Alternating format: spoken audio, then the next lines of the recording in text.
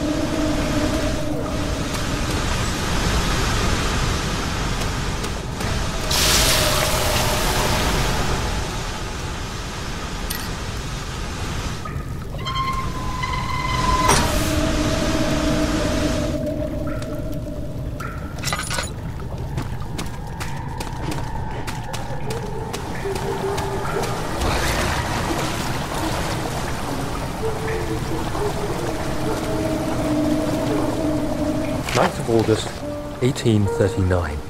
It is still early, and Alexander is busy preparing for the ritual later today. Seeing him this worked up makes me question why. What does he stand to gain? I realize he is curious about it all, but surely there must be more. Is he so foolish he will attempt to tame the power of the orb? I must admit that yesterday, when Alexander flooded the inner sanctum with blue light, I realized we had but graced the orb's true potential. This might turn out to be more than escaping a creeping shadow. It might be the beginning of something truly extraordinary.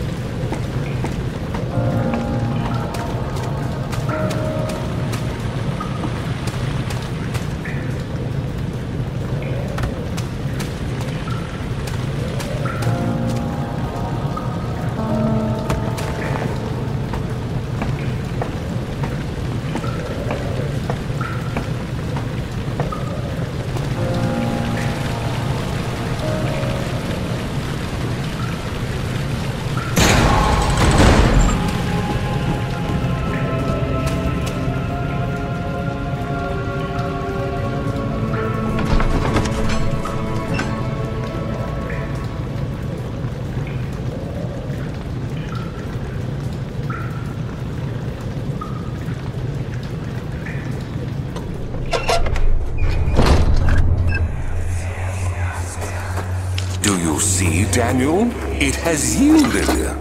What? The shadow. It has? For now. Come, let's get this out of here so we can get some peace. Yes, let's. Where to? Just down the corridor, to the morgue. Are there more dead men there? You did well, Daniel. Come, let's get going.